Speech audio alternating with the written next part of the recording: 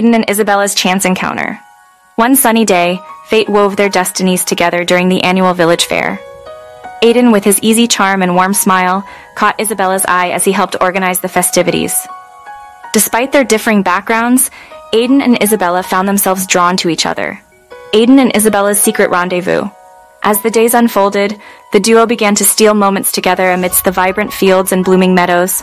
Aiden and Isabella's secret rendezvous turned into stolen glances and whispered conversations beneath the ancient oak tree near the village square.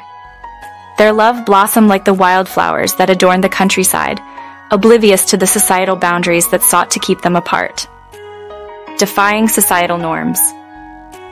Despite the challenges, Aiden and Isabella stood strong, determined to prove that love transcends economic status.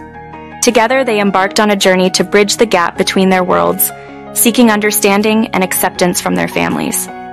A love story that defied boundaries. In the end, Meadowbrook witnessed a love story that defied societal norms and proved that love could thrive beyond the boundaries of class.